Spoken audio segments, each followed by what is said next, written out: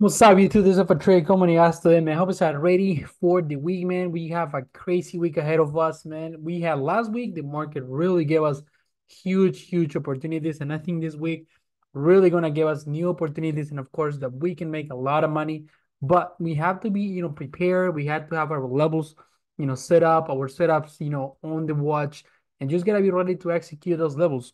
So really quick, we're gonna go over the calendar and what we have, the thoughts, levels, and a couple setups that I do have on watch, right? I think that it could give us nice opportunities. So really quick, if you're not an alpha community, I'm really encourage you guys. This is where I'm spending my time 24/7, my guidance, my live trading, all my trades. Many of you guys been asking me how can I get, how can you know I be in the team? Well, you know what to do. Link is in the description, guys. Join up to the alpha team. We are gonna crush this week like we do every single week. You guys seen it. My students are crushing it. So be on the team and let's get it. Now, tomorrow we don't have no events scheduled as you can see here, which is good, right? I think we're coming from a very big flush down on Friday, so the market needs to recover somewhat, right? But we were gonna go into the technicals in a minute. Then Tuesday, we do have PMI. We have new home sales report. Nothing really that's gonna move the market, right? It's not they're not events literally that they're gonna, spike up or they're gonna, like flush on the market. So something that we want to keep an eye on it, but not really interested on them, right? I mean, some of for sure. I think that Tuesday could be a nice day to trade since we don't have like too many volatility as far as this type of data, right? Wednesday, similar situation here. We don't have durable good orders, right? And that's not gonna move the market anyways. But I think that right now the market is kind of waiting more for earnings, and especially what's happening again on Israel. This geopolitical issues is really what's kind of like driving the fear on the market right now. Thursday, though, I think Thursday is gonna be definitely the days that are gonna start, volatility to start coming in. We got GDP, we got jobs report, we got US trade balancing goods, we have retail inventories. So we have several reports, and again, mainly GDP and jobless. They will move the market in the direction that it's gonna be dependent on the data, of course. So we have to keep an eye on it. Again, don't over leverage yourself. And remember, always trade carefully on days where there is data because the market can switch side really quick, and then if you are on the wrong side of the trade, and you're gonna lose a lot of money. Friday, we do have personal income. We got PCE over the year. We have, again, core PCE is as well another report that moves the market. And again, it could be even can make the market choppy. So you have to be aware of that. So I do think that overall, I think that Thursday and Friday size down, right? I think that Tuesday and Wednesday is gonna be the best days to trade, right? Monday, you know what to do, guys. Observe, be patient. Don't get stuck the first day of the week because I think we have more, opportunities ahead. So you don't want to be losing a lot of money on the first day of the week, right? Now, if we do go back to the sentiment of the market, we've been talking about this for a minute, right? You cannot let me lie. Those been watching me, I told you guys from the beginning, we were already hitting peak, and this is what we are right now. The market was from 70, 71, 61 greed, and now we are on fear. The market is on fear for many reasons, right? We have the war, we got economy, right? Not at its best point, but this is actually something that this could be as an opportunities, right? And you probably heard this before, we buy the fear and we sell the greed. That is how things worked out, right? We're trying to start now with the time that we're still looking at places or again long-term companies that we like for this, this huge pullback that we probably gonna start, accumulating once again for the next run up, right? Remember, companies that are here to be on the market for some time, they will recover eventually, right? Regardless if you're being a long-term investor, I think that they will recover. But and again, many stocks as well, they're gonna come back down to clear levels of support that you want to look it up and probably get your started position, right, and keep on track on it. But that doesn't mean, guys, that it can definitely go lower because it definitely can. We've seen the market many times on extreme fear, so that will mean that the market can go down. And yes, there is more room to go down. So, and I'm gonna go deep dive on those levels here in a minute, but be aware that we can still go down. I mean, don't fight a trend, right? Be ready for buy. You probably buy the zips, but you have to let the market fall until it gives you proper confirmation that it's going to reverse. So really quick on our SPY, right? Again, we already broke 500s. 500 was a psychological level, something that we been watching this for a minute, but we cracked that, right? We literally cracked it, and now we all not only did broke the level, we are breaking our trend lines, right? In the past, we've been gapping up, right? The market was just absolutely ripping every week, every day was, making new highs, gapping up. But as you can see here, gaps tend to fill at some point. Now, don't not all the gaps are gonna fill. Remember this, not all the stocks fill the gaps. But mostly when we're talking about large caps or indexes, it tends to really fill the gaps. So right now you can see here we're pretty much already filled the gap from February that we made from almost 495 to 500s. That gap is filled. We filled that on Friday. So usually, right, I've seen it many times, we tend to bounce from the gaps, right? So that means that we can have a bounce. Now, remember, guys, we're not gonna drop in a straight down line, right? It's the same thing when we're going up. We don't go up in a straight up line. We're gonna, reject, we're gonna pull back, and then we're gonna keep going out. The same thing happens when we're downtrending. We're gonna bounce at some point. We might consolidate, and then probably gonna, make for the next leg. But don't be trying to as well be a perma bear that you only think there's puts, and then you're gonna get stuck, and then the market recovers, have a nice bounce, and then you're gonna be stuck on puts. Don't do that. You have to trade the market as it is every single day. That's why you gotta assess the market, because you wanna be ready for any direction that the market gives you. Right? The market is very bipolar. Again, I tell you, it's how it's very unstable. So you have to be ready for those things, right? But clearly, right now, if we zoom a little bit quick on what we have right now. All right, let me really quick dive in those levels. So see, we went as low as 493.86 on SPY. And right now, right, since we already filled the gap down, with the current support that we have is a 494.37, right? If we do crack that, we are open up all the way down to the next support. And the next support is going to be on 488.66, and we have 484.39, right? Those are lower levels. And this is if on the, again, in the worst case scenario that we actually continue dropping down, right? Which we probably could, right? We have a lot of selling pressure, but keep in mind that we're start getting oversold on several time frames. That it means that eventually we can get that bounce to, recover, right? Keep that in mind. Now, if we're looking for upside levels, right? If we do have this bounce, we really want to look for the resistance levels. So we have 495.30. That's one of the ones. That's the nearest one. Then we have 500.30. That of course, if the bulls recover the 500 level, you're gonna see them push the hardest that they can, because they want to recover that number, right? So watch that 500. If we got a bounce, if we got a recovery, that is gonna be critical. But as long as we don't reclaim that 500, Bears are gonna do the best that they can, and they're gonna push this price down. Okay.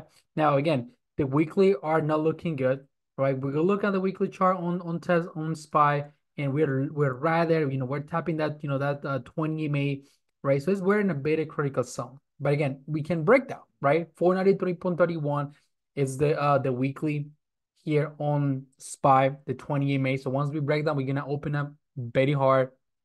On the daily, again, we're already close below the 60 and the 20, right? That we also open up for probably here in couple months, if things doesn't change, we can come back down and test that 469, that 470, 200 EMA. It's right on the daily chart, right? So keep in mind, these are just ideal targets, scenarios, but nothing is gonna be guaranteed. As the market, the market can reverse, can bounce, can do many, many things. So we have to be aware of all the situations, right? Tesla, we have earnings this week. And again, we already called this. We played Tesla all the way down. Since they gap down on earnings, I told you guys these earnings are bad. They suck. They're terrible. You have to, follow the trend. Even though Tesla tried to, have some recovery, you don't fight a trend. And again, you don't fight the numbers, right? Numbers were terrible on Tesla. Guidance was terrible. And the amount of bad news that the company had, it was just kind of obvious when, where the stock's gonna head until the next earnings. Remember, investors, big money, they look forward for, forward statements, right? Forward guidance. So if you don't give them good guidance, they're gonna pull out the money, right? Everybody's gonna pull out the money. This is what we're seeing right now. So of course, we are getting to the point of oversold territory, but still, we don't know what's gonna happen on earnings. So the best thing that we can do here, guys, is if you are gonna be watching, if you're gonna be trading, whatever you do, don't hold through earnings, right? Don't gamble this, because it's not gonna be the way that you want. It never does. Mostly the time it doesn't do it. So don't gamble. I mean, this is not a casino. But again, I will probably wait for the earnings calls, which is gonna be in the 23rd, which that is Tuesday. Whatever Elon is gonna say, listen to it. And if you're really, a long-term investor, and you definitely wanna hear what he's gonna say, right? I mean, he's just recalling the cyber trucks. He just put those things on the road, and now he's just recalling them. So that's not even like a good look for them, right? So it's a lot, things, bad things that he's going through. But since we're currently sitting at this 146.90, a couple of levels that we want to look, right? Let me zoom out really quick here. So the next support that we have, it's on, let me pull it out here. So we have 146.50, that's the nearest one. And then we're going to have 140.80, right? We do crack this 140, we're going to start moving to lower levels, right? Now, we're talking about no $8-9 drop, which earnings can really do it, right? I mean, if the earnings are going to be as bad as that we can think, yes, I mean, our earnings are going to be the move that's going to give you that move, but as well, we can also have a bounce, right? If we do have this bounce, you can consider that there are small gaps that, maybe Tesla can fill, right? If for expert reasons, we have this recovery, you got to think there are a couple gaps that we can, fill. There's a small gap here over from 152.16 to 153. There is another gap to fill from 158 all the way down to 161s. So, a couple numbers that you want to keep an eye on in order to trade this week. But the nearest one, right? First of all, right, if we hang around this support, let's say we do play this double bottom, because it seems that we're forming a double bottom right here. If we are able to bounce and break, reclaim the 150, which is a strong signal like a level, I think that we're gonna go and retest these 153s, which is gonna be the 20 EMA, right? If we do break the EMA, then we possibly gonna start moving up, right? Testing resistance, which is 154.72. And if he does that, we're gonna start moving up to the previous highs, which is the 160. Remember, 160, it was an area that it was holding for several weeks. And again, the fact that we broke that, it means that we can possibly retest it if we have some bars, right? So we're gonna keep down that. Again, I'm always gonna be updating you guys through the week, so don't miss the videos, right? Turn notifications on, like and subscribe, guys, because I'm gonna be going over this every single day, right? Don't miss the updates. Now, Nvidia, I talk about this. I told you how critical was this support right here and how the critical was it 200 made. But we broke that, we flushed down, we did what we were supposed to do, and now we're coming back with a very critical level with Nvidia. I actually made a video about this yesterday, and I told you how how can this play out? So Nvidia is coming back down to this gap down, right? There's a huge gap that we created on earnings, the previous earnings, right? Last time.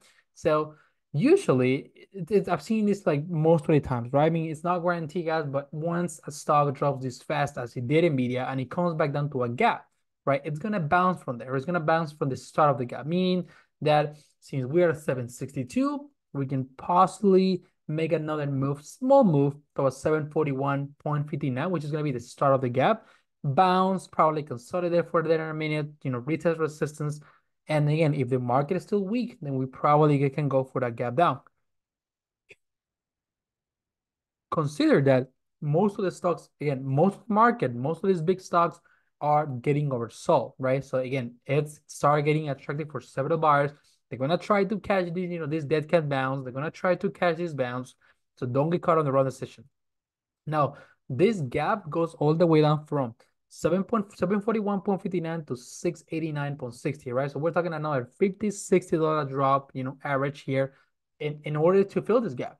And Nvidia moves crazy. We just moved almost $100 just on Friday. And this is just happening a lot, right?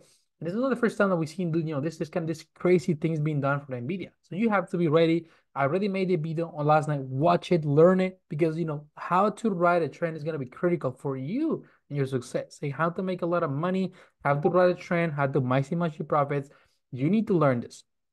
But the levels that we're gonna keep an eye on tomorrow, guys. Again, if we come back down, we retest the support. 741.72 is gonna be the number. And if we do bounce, right, and we have some type of recovery, you wanna look for this resistance. So 772.28 is gonna be resistance. And if we break down, we have a nice, like room to retest 800s. Again, 800 is a psychological level. So we wanna look for that thing. How to see how it's gonna play out. All right. Now, quick update, a lot of people's been talking about halving, what's going on, how crypto stocks gonna react.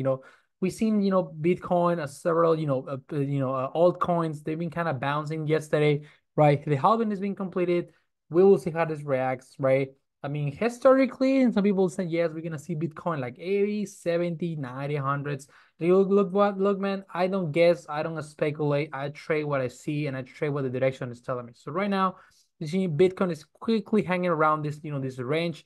It's from 60, 60,000 all the way up to like 73,000, 72,000. So that is a range that has been doing. And I'm updating this because many of you guys have been watching crypto. And again, Bitcoin is the only directional stock, well, not stock, crypto that really moves a lot of stocks, right? There are a lot of mining stocks that then move, Myra, Riot, that many of you guys trade that it's always good to keep an eye on this one. So as long as Bitcoin consolidates here, and this is why you're seeing many of these stocks, deeping down, right? People is being asking, so should I buy now?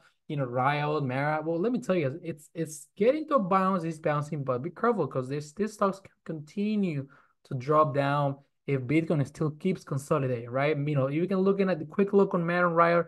They're looking at they bounce because they came back to the critical areas. But that doesn't mean that it can go lower. They definitely can. Don't get trapped. Don't get that holding. This is not investing, right? This is trading, guys. Don't get stuck on the wrong stocks. All right. Now, a couple of setups that I'm watching, right? You guys know I talk about NKGN, right? This stock is pretty particular. We had a nice cut up. And again, if you don't want to miss this trade, guys, right? You know what to do. Be in Alpha Community. I learned this on last week on Friday, man. And I had a nice run up. I told my students I was adding more at 87 cents. We had a nice run up. It's huge squeeze of NKG all the way down to 1.60. So almost 100 run on the day only the stock particular, even though the market was falling, we squeezed the stock, right? We literally moved the stock here, because we had the bounce, we saw the bottom, and we move it, right? Now, this can potentially happen again. It is possible. They do have a presentation, right, this week, right? They're looking to participate on again on this summit, and it's supposed to happen on this from the 23rd to the 25th. So I will be very aware, right? I'm gonna be very cautious on this, but of course I can see that there is some bars stepping in on this. Looking at the daily chart, we filled the gap down. We had the bounce. Now let's see if we can bar start stepping in. And again, I would love to see this around $2, right? Last time we went to $4. I'm not asking for. I'm really asking here for this for two because we already went to 160 with low volume, right? So let's see if we can accumulate some bars if we can move up to like $2, right? If we do that, that would be great. But remember, we want to see critical levels to break right now. So right now we're at 1.20. So we'll probably wait for the 1.27 break, which is gonna be the 60 MA. Once it does, I think that we can move up to 130s, 140s, and we possibly can go for that retest of the 200 MA at 1.63, right? Again, of course, if we do break that one, then we're gonna open up to twos.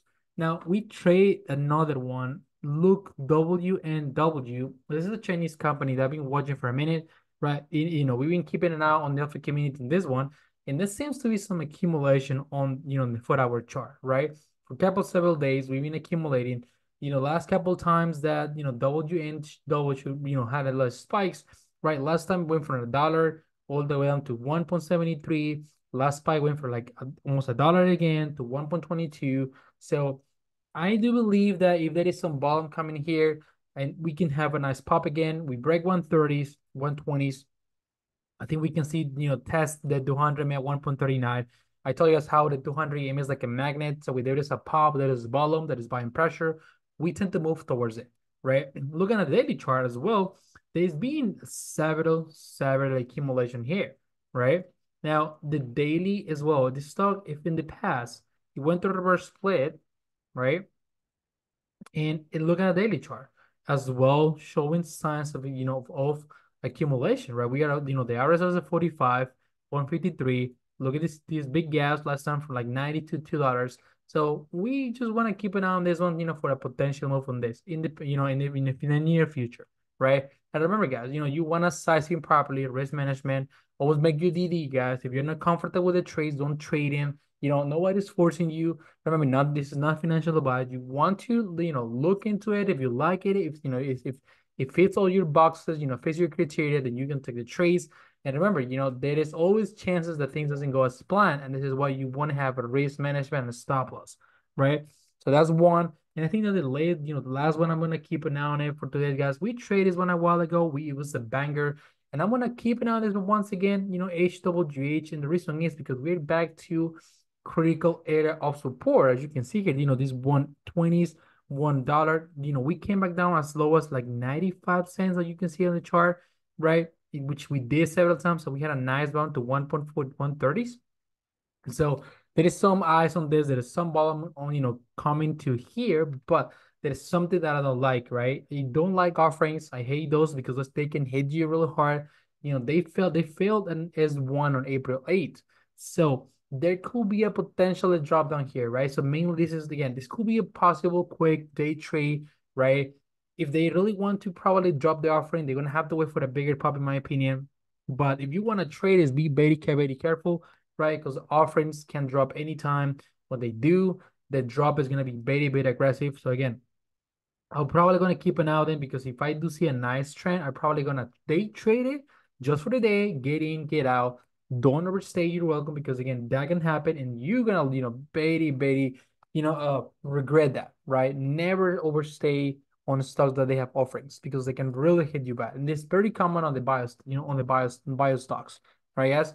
So again, we have more setups. And again, we can continue talking all night. But again, if you want to know more about this, more of my trades, you know what to do, guys. Join to the community, right? There's the link in the description. If you have any questions, guys, let me know. Send me a DM, tag me in the chats. Right. I hope this helped you guys with levels, some couple of things to look up for the week. I mean, let's be ready, man. Let's get it. I mean, we have a lot to do. But again, I hope to see you guys on the community. Be safe, take care. And again, I'll catch you guys on tomorrow market. All right, guys? Bye, guys. What's up, guys? This is Wild for Trader coming to you guys today. If you guys want to start making some money and achieving those goals and financial freedom you guys are looking for, you need to start investing in yourself. You need to start investing in knowledge. All right, so join me to the Alpha community. I'll be there with you guys, guiding yourself to the market. And I hope to see you guys tomorrow on the market because I want to get some money. All right, so see you guys.